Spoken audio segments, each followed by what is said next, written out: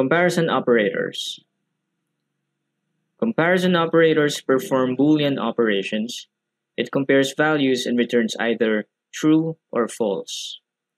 Here we have a table of our comparison operators.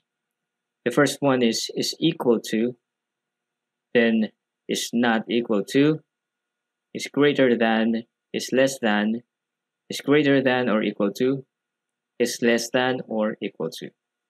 And here are the sample usage inside Java.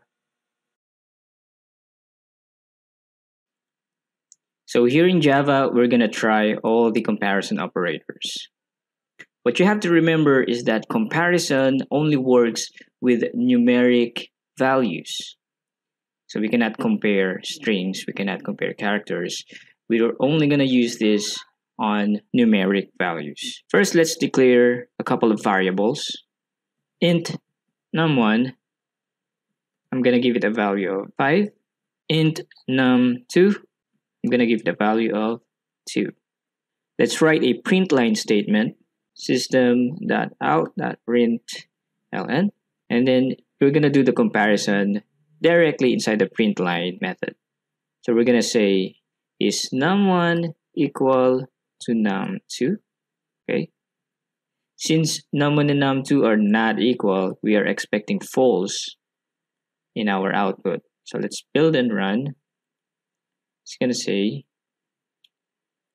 false. Suppose we change num2 to 5 and run it again. It's going to say true. Okay. So this time, instead of doing the comparison directly in the print line method, I'm going to put it on its own variable. Remember, comparison operators produce Boolean values. We need a Boolean variable to store the operation. I'm going to say Boolean result. And here I'm going to do the comparison. And now we're going to print the variable called result. Again, comparison operators produce Boolean values, so we need a Boolean variable to store the result of this operation. So if you change this to int, it's gonna give us an error. If you change this to double, we'll get an error. String will give us an error. So this should be a Boolean variable. To make it easier to test our program, let's incorporate keyboard inputs. So right up top, after the package definition, I'm going to say import java.util.scanner. And then we're going to instantiate scanner. So we say scanner, and then we'll give our object a name. Let's call this one sc equals new, and then the scanner method. We supply system.in in the scanner method. Semicolon. Now let's use our object sc. For num1, we're going to say equals sc dot next int. Okay, same thing for num2. Okay, so the values of num1 and num2 are going to be coming from the user input. System.out.print double quotes and then our message. Enter first number. I'm going to copy and paste this statement and paste it before the next input. So we say second number. Okay, so now if we build and run, it's going to say enter first number. Let's enter 6. Let's enter the second number. Let's say 3. Since our operation is the is equal to operation, this should return false. Okay, if I run it again and say 300 and another 300, it's going to say true. Okay, so let's try the next comparison. Not equal to, so we simply change our symbol, exclamation mark, equals. exclamation point equals. So if we build and run, it's going to say true if num1 and num2 are not equal. So if I type in 2 and another 2, this should say false. But if we put a different value for each inputs, it's going to say true. Let's try the greater than comparison. We simply change symbol to the greater than symbol. We'll build and run. So let's enter 5 and then 2.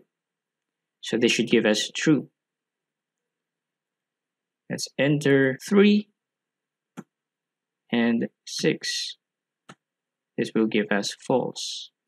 Now, if we enter the same value, 9 and then another 9, this will still return false because 9 is not greater than itself. Let's try the next one.